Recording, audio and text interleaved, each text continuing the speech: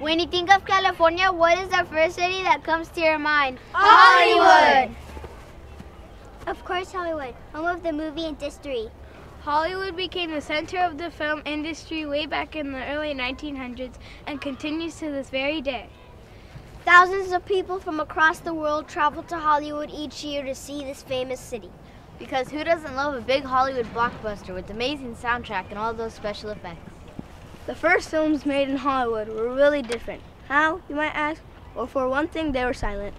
Yup, silent, no sound at all. Back in the early 1900s, the movies were all in black and white with no sound at all. There are many famous landmarks in and around Hollywood. The most popular one being the Hollywood sign. It was first built in 1923 as a humongous billboard. That's right, when it was first built, it read Hollywood there. In 1949, the sign needed repair. They took out land and kept Hollywood.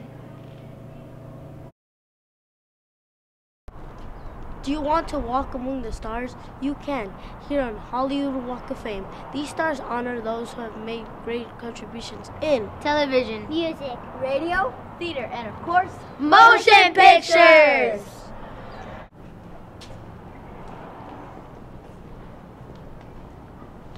Look, here are a whole bunch of stars from the early days of film. Charlie Chaplin, he was known as a little tramp. Many think he was the best comedian of all time. Clara Bow. She was the best-known actress in the 1920s and a real beauty. Buster Keaton stars here. He was one of the best film comedians and known as the Great Stone Face because he never smiled in his movies.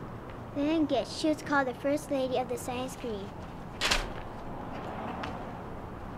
Look, it's Mary Pickford, not only a famous actress, but a real smart businesswoman. She helped form United Artists in 1919.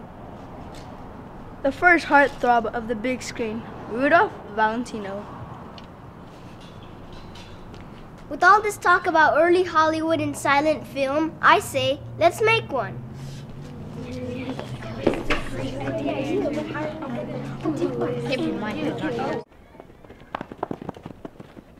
now for a little movie magic.